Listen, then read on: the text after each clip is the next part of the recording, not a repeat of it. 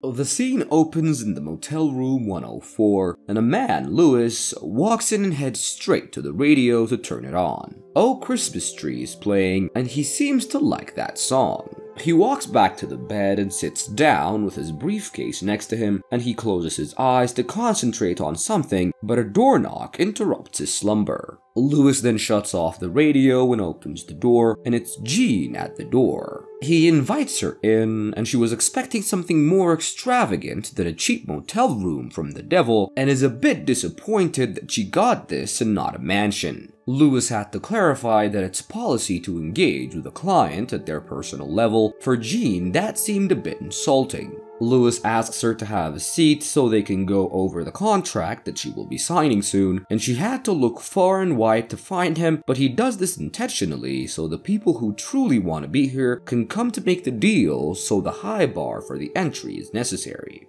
Jean is committed, and she listens to Black Sabbath's album, which is a band from the UK that she likes. The album changed her life, but Lewis has no idea who they are, and she tries to explain thinking the devil would be into heavy metal, but Lewis isn't a fan of contemporary music.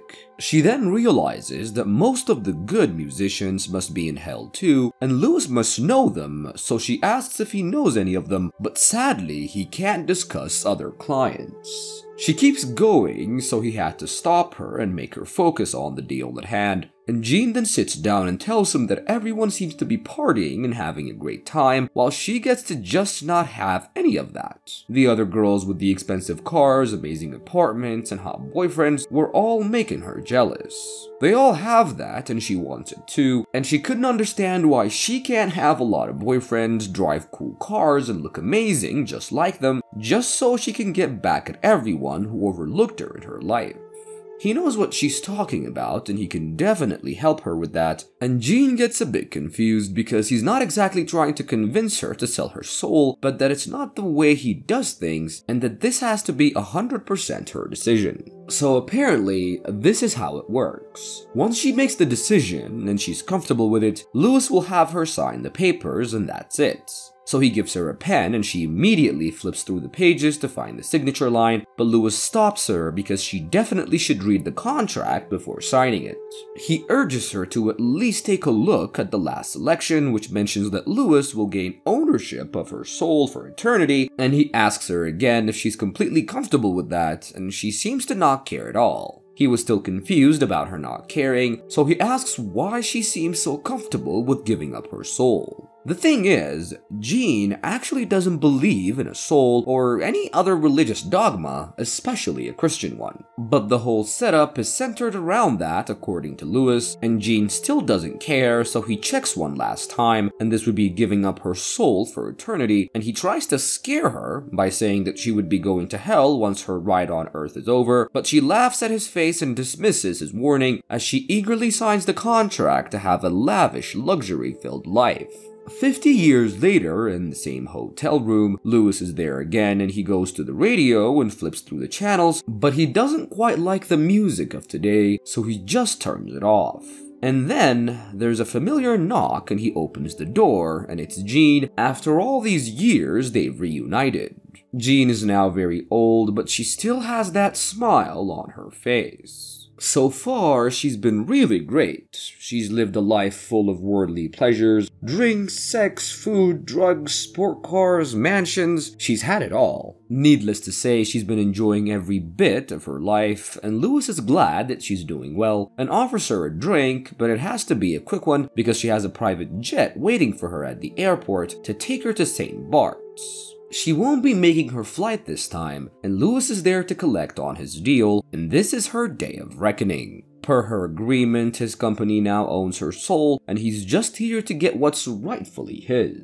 She won't be going to St. Bart's tonight, and she has another destination, which is hell for eternity. Jean, even after all these years, is still not convinced that this is a serious matter. She wants her lawyer to look at it, but Lewis showed her everything before she signed it all those years ago. But according to her, no one reads the terms and conditions, but it feels like signing away your soul would require some reading. She was trying to dismiss this, but they kept their side of the deal, and now it's time to keep hers. She's had 50 long years, and now it's time to pay up for all those pleasureful and amazing years that she spent on Earth. Gene arrogantly says no, and this really pisses him off, and he has to go through this every time, as people have to argue with him instead of actually reading the contracts that they sign. She then asks what he means when he says hell, but to Lewis, that's the obvious part, the one everyone sees in the movies and paintings, and she asks if it's one of those ironic hells like Homer Simpson and the Donuts, but there's really no irony here, and she's going to be stepping into a never-ending torment and endless hellfire and brimstone, and there's really no escaping that. Gene is still not convinced that hell is an actual thing, the way it's depicted in art and media, so she starts mocking hell and heaven. Lewis hasn't been to heaven, but it's pretty much the idea that it's a better place than hell. When she still doesn't buy it, Lewis has no other choice but to show her a preview, and they walk over to the bathroom door, and when he opens it, there it is, a loud and torturous burning misery of hell. This scares her so much that she had to throw up in the trash can, and she finally realizes that she has to go spend an eternity in there, and it would have been nice to tell her that she'll get used to it, but that's never really the case. To her, this might look harsh or unfair, but everyone in hell is there because they deserve it, or they made a deal with the devil like Gene. But Gene was not letting this happen, so she calls her lawyer. Lewis was fed up with this, so he takes her phone, and he's seen thousands of lawyers reading these contracts in thousands of languages, and it always goes the same way because there's really no loophole, as she's indefinitely sold her soul, and she's going to hell forever. The room becomes bleak as Gene and Lewis sit down on the beds, and he tries to comfort her, telling her that she's had 50 great years, and some people don't even have 50 great minutes. He seems sad with her, but he's not the one having to spend the rest of his life in hell. To Lewis, it's kind of depressing to send all these people to an endless torment and damnation every day, as it's kind of a real bummer for him. Lewis was kind of pissed that humans get all excited and literally sign up their lives for this, but when it's time to pay, they regret it and dive into a life that's even worse than the one they escaped. But Gene didn't have any regrets, and it took her a while to get used to it, but once she did, she couldn't be stopped.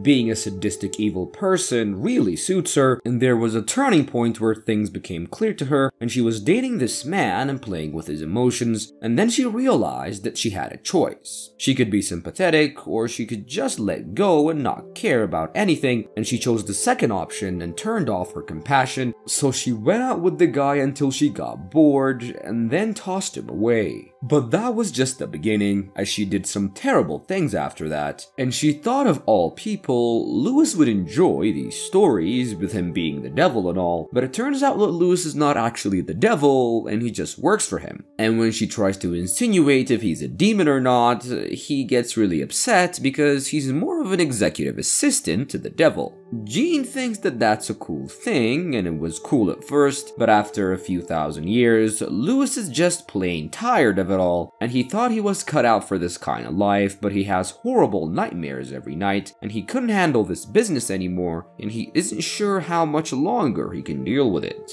Gene then tells him to stop if he doesn't like doing it anymore, and just say no to the devil. But if he does that, what Gene will experience is a walk in the park compared to what the devil will do to Lewis if he tells him no. But Gene was not giving up, as she thinks there is a way for the both of them to get out of their little predicament here, and she suggests taking over his job, and she could become the devil's assistant, and he could just retire and do whatever it is that he wants to do, like water skiing or something. It's kind of a win-win for the both of them, and he won't be crucified for abandoning his job, and she won't have to spend the rest of eternity in the torment of hell. This kind of intrigues Lewis, but he warns her that she would be directly involved in a large amount of endless suffering for thousands of human beings, and he's not sure she can deal with it.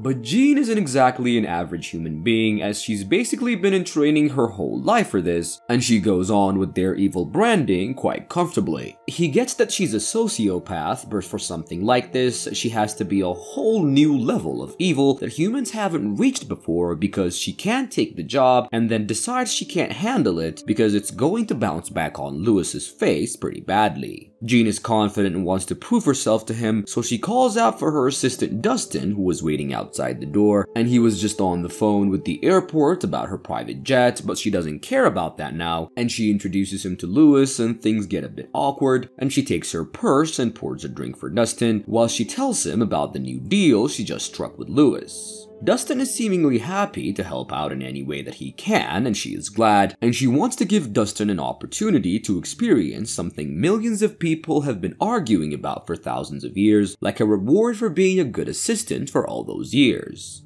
Dustin still has no idea what's going on, but he drinks the scotch, and she directs him toward the bathroom door. She tells him when he opens that door, he'll be absolutely stunned by what he sees on the other side, but before that, she tells him that she's grateful for having him and his patience. She guides him toward the door, and he opens it and is immediately greeted by the absolute terrible sight of hell. He's shocked at what he's seeing, but without missing a beat, Jean pushes him inside and locks the door behind him. This seemed like an adequate addition, but Lewis was still not convinced, so she offers him her car, her jet, and everything that she has, including her mansion, and she isn't just doing this to save her life now, she's genuinely excited to damn people to hell as a job. So Lewis had to check with his supervisor first, and the supervisor was surprisingly cool with it, and he warns her about the politics of hell and to watch her back. But just as Lewis was about to walk out, there's a knock on the door, and it's his next appointment that he forgot. But this is Jean's first appointment, and she's very excited to get started, so she opens the door to let the woman in. She introduces herself, and Lewis talks to Beth, and she's a musician and is here to make sure she's the greatest rock star on the planet. But when she doesn't accept the drink Jean offers, Jean is puzzled with the concept of a non-drinking musician. Beth is all about the music and wants nothing to do with the rest of the stuff associated with the lifestyle. Lewis sits her down and asks her why she wants to do this if it's just about the music, but Jean interrupts him saying that Beth doesn't need to practice because why take the stairs when you can take the elevator? But this particular elevator doesn't go up, it also doesn't back down. Jean tells him to leave because they've already made the deal and it's time for her to make the deal with Beth. Beth tells him she's a very ambitious artist, and with the music business the way it is, it's almost impossible to get noticed. Lewis is still trying to convince her not to do it, but Jean stops him because she and Beth are on the same page, and he's the only one trying to fight this, so he better just leave now. He hands over the contract, but before he leaves, he wants to hear a song. Beth asks him what song, and he tells her "Oh Christmas Tree," and she starts singing beautifully, and he looks at her with a peaceful look in his eye, and Beth sings on, and Jean and Lewis look at her, knowing what waits for her at the end, and here we see the scene ending, and the story is over.